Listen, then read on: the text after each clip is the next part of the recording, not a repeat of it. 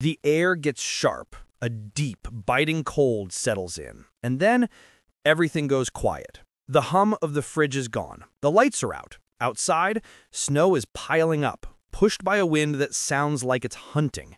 Inside, you're in total darkness and a sudden, weird stillness. The grid has failed. For most people, the first reaction is a frantic scramble for flashlights and blankets.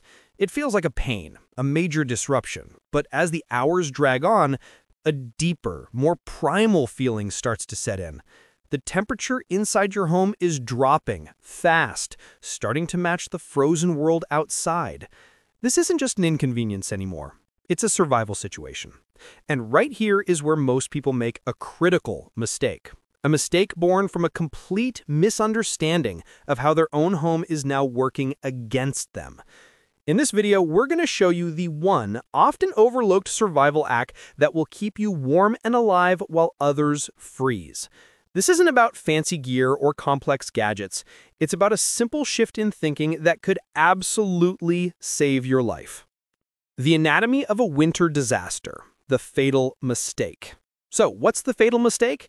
It's not one single thing, but a total failure of strategy. Trying to heat your entire home. It seems like the right thing to do. This is your shelter, right? You light the fireplace, you huddle in the living room, and you wait it out. But modern homes, especially the ones with popular open concept layouts, are built for powerful, active heating systems. All that space, those high ceilings and big windows, they just became your worst enemies. Think of your house less like a thermos and more like a sieve. Physics is unforgiving. Heat always moves from warm places to cold places. Every window, every door, every poorly insulated wall is a highway for your precious warmth to escape into the frozen outdoors. A standard double-pane window has an R value of about 2. For comparison, a properly insulated wall is R13 to R21. Your windows are basically giant thermal holes. So, you light a fire in the fireplace. It feels great. You see the flames, you feel the heat on your face. But here's the brutal reality. Most traditional open hearth fireplaces are shockingly inefficient. They can have an efficiency rating as low as 10%, which means 90% of the heat you generate is going straight up the chimney. And in a cruel twist, that roaring fire is actually making other parts of your house colder by creating a powerful draft, sucking cold air in through every crack it can find. This is when people start getting desperate. The house is still getting colder. Maybe you think about turning on the gas stove for heat. This is a catastrophic and sadly very common error. Using a gas stove or oven to heat your home produces deadly amounts of carbon monoxide, the silent killer. It's a gas with no color and no odor that can knock you out and kill you before you even know you're in danger. Every year, power outages lead to preventable tragedies from people using gas stoves, charcoal grills, or propane heaters indoors without proper ventilation. According to the CDC, more than 400 people in the U.S. die from accidental, non-fire-related carbon monoxide poisoning every year, with a significant number of these deaths occurring during severe weather and power outages. You're fighting a losing battle against the sheer size of your home and the laws of thermodynamics. You're burning through fuel, risking your life with unsafe ideas, and getting colder by the minute. You've made the fatal mistake of defending the whole castle when you should have been fortifying one single survivable room. Section 2. The overlooked hack, the warm room doctrine. The single greatest hack, the one that flips the entire script on survival, is to abandon the idea of heating your house. Instead, you're going to heat a tiny fraction of it. You're going to create a microenvironment, a warm room. This is the core of the shelter-in-place survival doctrine, and it's your key to making it through a long winter blackout. The idea is simple. It's way easier and more efficient to heat a small, sealed space than a big, open one. By bringing your heat sources, your body heat, and your insulation into one room, you dramatically slow down heat loss and create a space you can actually live in. Step 1.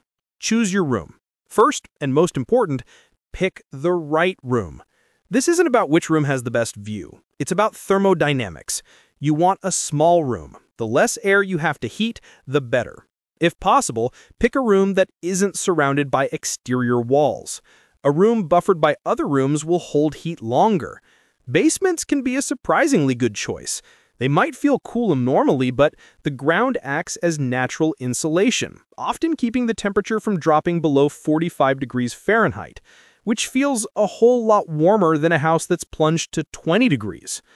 Avoid rooms with huge windows or sliding glass doors. A room with a south-facing window can be great for passive solar heat during the day, but it becomes a massive heat sucker at night. A small bedroom, a den, or even a large walk-in closet can be turned into your survival zone. Step 2. Seal the zone. Once you've picked your room, it's time to declare war on drafts. Your mission is to make this room as airtight as you can. Heat doesn't just seep, it flows. First, shut the door and keep it shut. Roll up towels or blankets and jam them against the bottom of the door to block that gap. If you can see light, you've got a leak. Plug it. Next, deal with the windows. They're your biggest liability. Let the sun in during the day if it's shining, but the second it starts to get dark, you need to insulate them. The best way is with layers. Close the blinds. Then hang heavy blankets or comforters over the entire window frame, making sure they touch the floor. You can use nails, tacks, or heavy tape to secure them. For an even better seal, tape plastic sheeting or bubble wrap directly to the window glass and frame. This creates a trapped air layer like improvised double glazing and cuts heat loss significantly. Finally, hunt down any other air leaks. Check electrical outlets and especially any heating vents. Cover the vents. This stops your warm air from being drawn into the cold ductwork. The goal is a static, sealed pocket of air. Step 3. Build a fortress of warmth. You have a sealed room. Now you're going to make it even smaller. This is the next level move, building a shelter within your shelter. The most effective way to do this is to set up a tent inside your sealed room. A simple camping tent is a phenomenal heat trap. Your body heat alone will raise the temperature inside that tent by several degrees, often making the difference between shivering uncontrollably and being relatively comfortable. The tent's fabric is just one more barrier trapping the air you've warmed up. No tent? No problem. Build a fort. Drape blankets over a table or between chairs. Create a small enclosed space for your family to gather. Pile pillows and sleeping bags inside. This isn't a game for kids. It's a proven survival technique. Multiple bodies huddled in a small space share and conserve a massive amount of heat. Also, get off the cold floor. Putting down layers of cardboard, newspapers, or extra blankets under your sleeping bags creates a thermal break, stopping the ground from stealing your body heat. By following these 3 steps, pick a small room, seal it tight, and build a shelter inside it, you've completely changed the game. You're no longer trying to heat a house. You're just trying to keep a space the size of a tent warm. That's a battle you can actually win. Generating safe heat in your fortress. Now that you have your fortress, you need to bring in some safe heat. And safe is the key word. With this strategy, you need way less heat to be effective, so you can be smart about it. The terracotta pot heater, a DIY radiator. You've probably seen this online. It's not a magic energy creator, but it is a clever way to turn the direct flame of candles into a more gentle, radiant heat. However, fire officials have issued serious warnings because if you're not careful, they are a major fire hazard. Here's how to build one as safely as possible. You need a metal pan, a few tea light candles, and 2 unglazed terracotta pots of different sizes. First, place 4 or 5 tea lights in your metal pan, spaced out. This is critical to prevent the melted wax from pooling together and igniting in a big flare-up, which is a huge fire risk. Next, prop the smaller pot upside down over the candles, raised slightly on some small rocks to allow airflow. The candles need oxygen. Finally, cover the drainage hole of that smaller pot, then place the larger pot upside down over the smaller one. The science is simple. The candles heat the air trapped inside, which then heats the clay pots. The pots then radiate that heat out slowly. The surface can get incredibly hot, over 270 degrees Fahrenheit, so inside your small 10, it can make a real difference. Critical safety rules. Never, ever leave this thing unattended. Keep it on a stable, non-flammable surface far from your blankets or tent walls. The pots get hot enough to cause severe burns, so don't touch them. And most importantly, you must have a working battery-operated carbon monoxide detector right there in your sealed room. While tea lights produce minimal CO, any flame in an enclosed space demands this precaution. Your body is the primary furnace. Don't forget, your most reliable furnace is your own body. The trick is trapping its heat. That means layers, layers, layers. Wear multiple loose layers of clothing. The air between each layer is a fantastic insulator. Start with a base layer that wicks away sweat, like wool or synthetics, not cotton. Cotton gets wet, stays wet, and makes you cold. Add a fleece or wool mid-layer, and don't forget a warm hat, gloves, and thick wool socks. You lose a ton of heat from your head, hands, and feet. Passive heat sources. You can also make passive radiators. Heat up soapstone blocks or even regular stones near a safe heat source, like a wood stove if you have one. Wrap them in towels and bring them into your tent. They'll radiate warmth for hours. If you see the outage coming, heat water on the stove while you still have gas. Pour it into sturdy water bottles, and you've got personal bed warmers. The essentials for your survival zone. Life in your warm room is about more than just heat. You need your other key supplies right there with you. Light without fire. A candle's flicker is nice, but candles are a top cause of house fires during blackouts. They get knocked over easily, especially in a cramped space. Your main lights should be battery-powered or hand-crank LED lanterns and headlamps.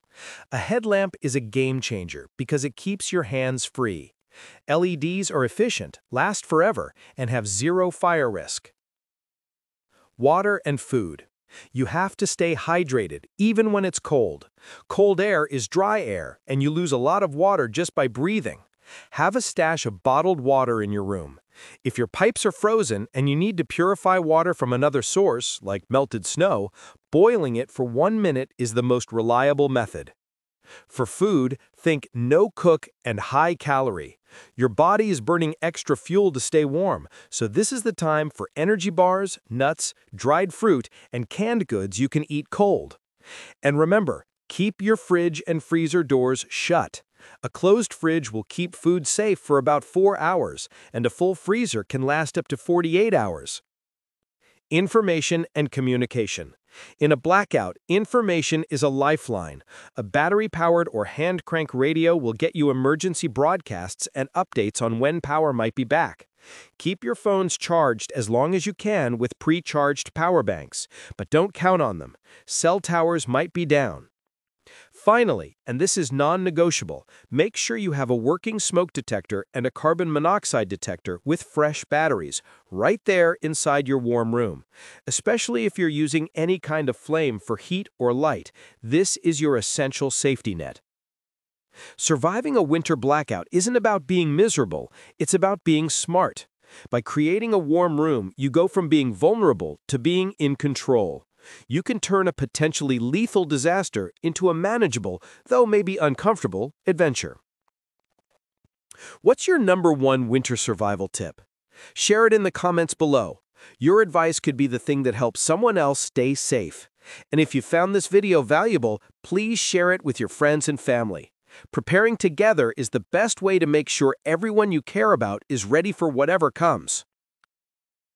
The fatal mistake is thinking your whole house is your shelter. The life-saving hack is realizing your true shelter is a small, defensible space that you create yourself. It's about working with the laws of physics, not fighting against them. Block the drafts, build a blanket fort, layer your clothes, and use safe heating methods.